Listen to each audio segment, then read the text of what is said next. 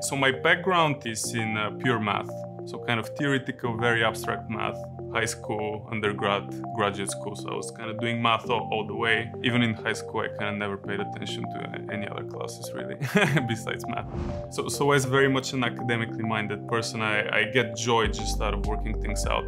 Starting at SIG, I didn't really have any kind of financial background. I barely knew what an option is, which is what we do all the time here, trading. The interview process was very enjoyable.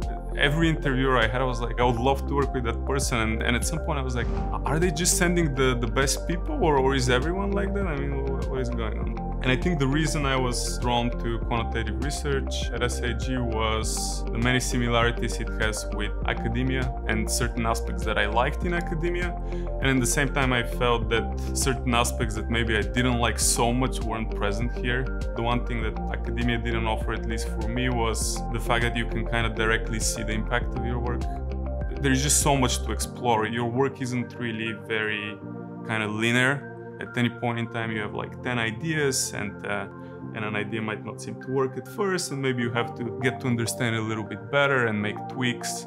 There is a great degree of creativity. And at the end of the day, what you're trying to understand is very big and complicated. And so at any point in time, you have to work out small examples, and after you've worked hundreds or thousands of those, then you might observe a very kind of small anomaly in the market.